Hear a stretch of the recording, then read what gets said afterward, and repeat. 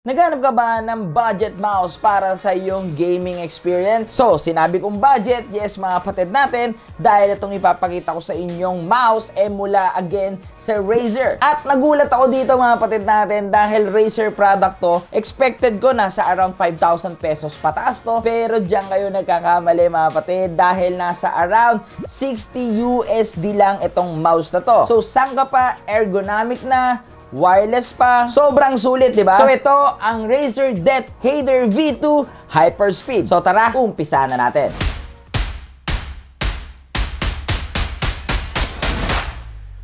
So first, gusto ko munang pasalamatan ang sponsor natin dito sa video. Walang iba, syempre, ang Razer. So maraming salamat Razer sa pagpili kay Boss Lucio. And syempre mga kapatid natin, makakaasa kayo sa akin na hindi porket sponsored to, talagang puro positive yung maririnig ninyo. Talagang honest review ang binibigay ko sa inyo. And syempre, ganun na rin para dun sa brand or company na nire-review nating product para mas mapa-improve nila ito, di ba? Win-win situation. And gusto ko rin kayong imbitahan na merong event ang Razer ngayon. Ito nga ang 12 weeks of Razer Christmas Final Challenge.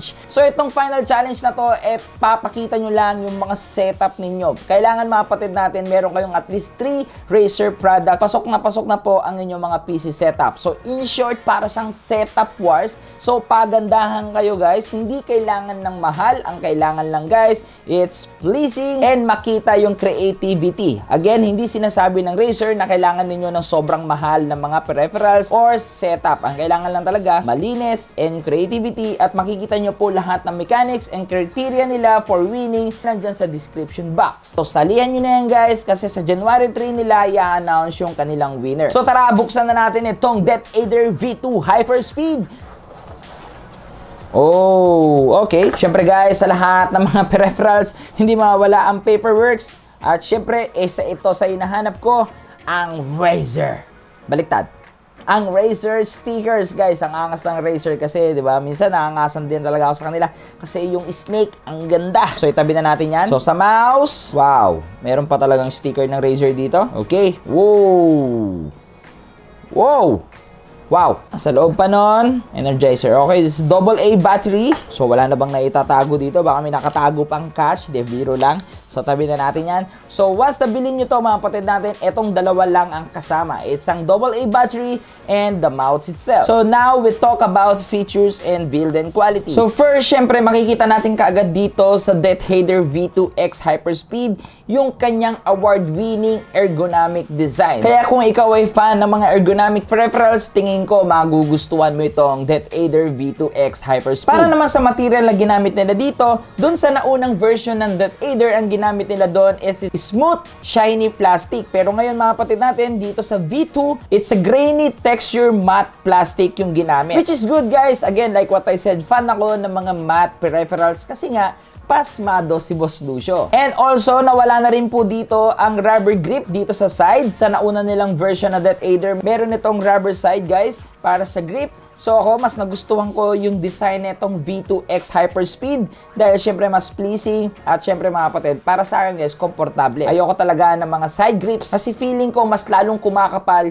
yung mouse na hinahawakan ko. Para sa build and quality nila dito, syempre dahil ito yung Razer, it's a premium peripherals. Absolutely napaka-solid nitong mouse na to. Dahil wala tayong nafi-flex any part sa side, wala pong umaalog, except doon sa bottom part mga kapatid natin. Dahil nga siguro natatanggal yung ibabaw nito. So para naman sa kanyang form factor or yung kanyang size, meron itong length ng 127mm at para sa kanyang grip width, meron itong 61.7mm at para sa kanyang height, meron itong 42.7mm. So ngayon, syempre napapaisip kayo sa weight nitong mouse na to. Even me napapaisip guys, dahil pwede itong magkaroon ng dalawang klase ng weight. Dahil nga meron siyang external battery, nandito nga ang AA at ang AAA. Pag ginamitan natin siya ng AA battery, ang magiging weight nitong mouse na to, it's around 90 to 95 grams. At pag ginamitan naman natin siya ng AAA battery, syempre mas maliit yun, pumapalo na siya ng 80 to 88 grams. And speaking of battery, nagustuhan ko rin dito yung ginawa ng Razer dahil yung kanilang battery placement, mga kapatid natin, hindi po diretso. Makita natin dito na naka-slant yung battery para sa good weight performance. Kasi mga kapatid natin, ayon sa mga pag-aaral nila dito,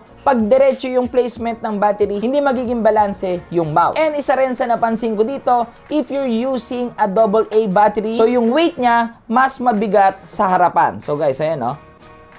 But if you're using a AAA battery, kahit pa paano mga kapatid natin, bumababa siya, pero hindi na po gano'ng kasobra.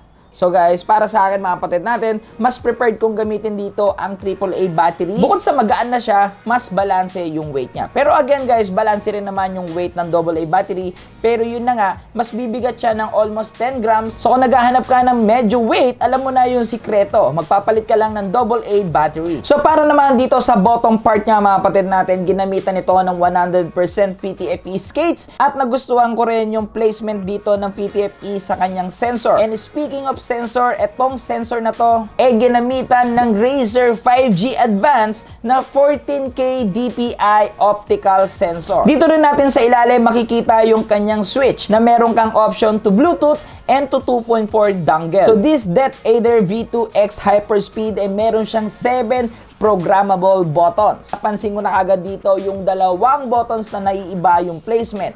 Normally, yung dalawang button na yan nakikita natin under the scroll wheel. Ikaw, tingin mo, maganda ba yung placement na yan para sa'yo? Kasi ako guys, to be honest, ako hindi ko gusto yan. Ako medyo maharot ako maglaro, baka maklik ko yan. Kung yan ay DPI changer, guys, biglang mag-iiba yung DPI natin. Pero again, mga kapatid natin, kanya-kanya naman tayong perspective kasi baka sa inyo, magustuhan nyo. And dahil meron siyang 7 programmable buttons, pwedeng-pwede mong ayusin yan or palitan yung mga naka-assign dyan gamit as usual ang Razer Synapse software. Dyan sa software na yan, pwede mong i-assign yung gusto mong controls sa bawat buttons. Isa sa nagustuhan ko dito sa Deathadder V2X Hyperspeed is yung kanyang switches dahil ginamitan na ito ng advanced modded Kali 2.0. Kaya guys, sobrang solid ng mga clicky natin. So ito ang kanyang sample click sound test.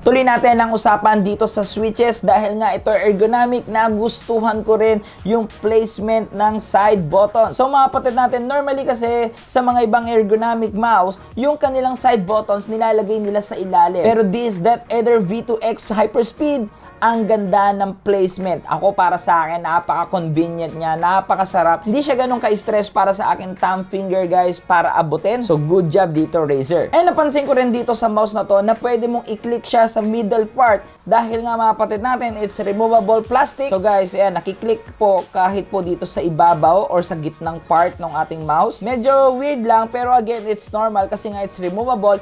Pero mga kapatid, nagustuhan ko yung ginawa dito ng Razer. Normally, nakakita na ako ng mga removable cover ng mga mouse. Dalawa lang yung kanilang magnetic lock. Pero guys, this Razer ay meron itong tatlong magnetic dito guys. So that's why mas fit na fit siya doon sa ating mice. Hindi siya umaalog or may something na makakalas or whatsoever. And also, dito rin natin makikita yung kanyang 2.4 dongle na may sariling chamber or bahay dito. And nandito na rin again yung lagayan ng kanyang battery. So para naman sa kanyang performance, this Deathadder V2X Hyperspeed, meron siyang 5-stage ng DPI na pwede mong ayusin dyan sa Razer Synapse software. At also this mouse ay meron siyang 1,000 polling rate, kaya mga kapatid natin, good na good itong gamitin pagdating sa mga FPS. And syempre, kagaya sa mga ibang mouse ng Razer, pwede mo rin i-calibrate ang mouse na to gamit again ng Synapse software kung gumagamit ka ng mga iba't ibang klaseng mousepad para maging smooth yung kanyang performance. So again, isa yan sa nagustuhan kong features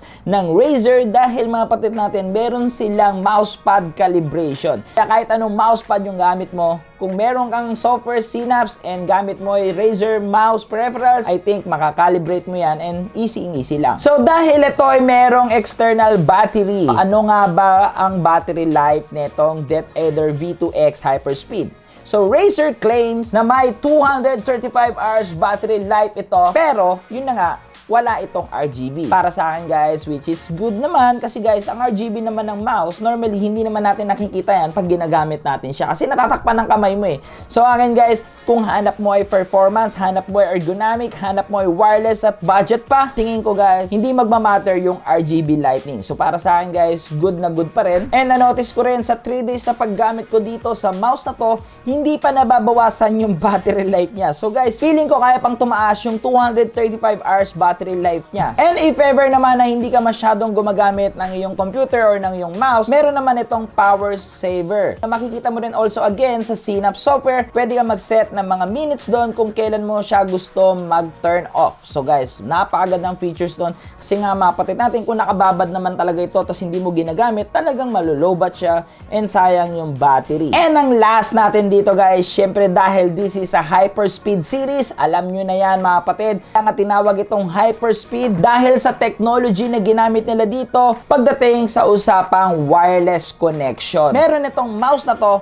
ng ganong features. Kaya guys, gusto mo ng seamless connection, sobrang smooth na wireless feeling guys, this mouse is good for you. So puntahan na natin yung verdict ko dito sa mouse na to. So first mga kapatid, ang presyo nito sa market, guys, napakamura lang para sa mga features na nasabi ko and which is napaka murang talaga. Dahil ang presyo nito, it's 3,295 pesos lang para sa wireless ergonomic gaming mouse. Guys, napakamura niyan at yung mga features na sinabi ko sa inyo, normally pumapalo yan ng mga 5,000 pesos pataas. This is a Razer at ang Razer is a premium brand pagdating sa mga peripherals kaya nagulat din talaga ako sa presyo nito. So para sa aking verdict, again mga kapatid natin, napakarami kong good side dito. Sobra. Again, I'm a fan ng ergonomic peripherals. Nagustuhan ko talaga itong Deathadder V2X Hyperspeed. Actually guys, wag na natin pag-usapan yung magaganda kasi talagang maraming maganda. Ang hindi ko lang nagustuhan talaga dito, again, di-disclaimer ko lang, iba't iba ang ating mga perspective pagdating sa mga peripherals. Ang hindi ko lang talaga nagustuhan dito, again, it's the placement ng dalawang button doon sa left side. Pero again, mga kapatid natin, kung para sa'yo, good yan, comment down below. Baka makakita na Razer yan, mabigyan ka pa, di ba? So bukod doon, wala na kasi mga kapatid natin, hindi naman na ako masyadong magre-reklamo para sa kanyang price tag or sa kanyang price point. Nagulat talaga ako dito sa Deathadder V2X Hyperspeed yung ganyang price. Eh guys, go ko na yan. And also, syempre, kung ikaw ay fan ng Razer, matik na to guys, sobrang ganda talaga ng mouse na to. Pero if you're looking for upgrade para sa yung mouse, marirecommend nga ba talaga ni Boss Lucio itong mouse na to?